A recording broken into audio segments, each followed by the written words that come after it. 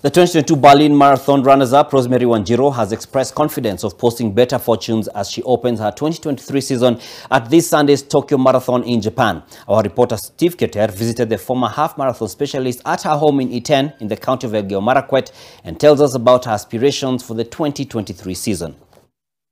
On September 25th last year, Rosemary ran the second fastest debut in women's marathon when she clocked 2 hours and 18 minutes to finish second behind Ethiopia's Tigist Sefa at the Berlin Marathon. Ilikuwa race ya kwanza, sikuwa na expected kuja namba 2.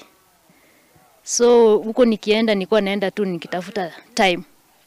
But kwa bahati nzuri, maybe na preparation yangu venye ilikuwa nikajipata namba 2. On Sunday 5th, Wanjiru will be making her second major marathon appearance in a city she knows quite well. Tokyo ni kama my second home. Because nimeishi kule, nimesomea kule, nimeishi kule. So nilifurahi sana kwenda kukimbia pale. Wanjiru moved to Japan in 2010 when she was still in high school. Although she admits that there are better training facilities there, she still prefers to train in Kenya while preparing for bigger races. Huko sana sana unajipata una train peke yako. So huwezi pata ule mtu mnasa yani kushindana ama kujichallenge naye. But nikiwa huku nyumbani kuna pacemakers, kuna groups, so unakuta competition iko juu. Wanjiru has represented Kenya numerous times. In 2015, she bagged bronze in the 5,000 meters race at the All African Games in Brazzaville, Congo.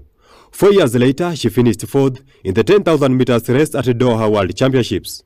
She has now set her sights at this year's World Athletics Championships in Budapest, Hungary. Maybe niende nikimbia Tokyo, nikimbia vizuri. Nitafurahi sana wakinichoose kwa team. Niende nikimbia marathon. Sitaki kwenda kukimbia uwanja, nataka nikimbie pia marathon ya World Championship. The 28-year-old is so far the only Kenyan in the lineup, and she expects stiff competition from the Ethiopian contingent. Titus Kipruto, Bernard Koech and Cyprian Kotut are the only Kenyans in the men's category. Steve Keter, NTV Sport.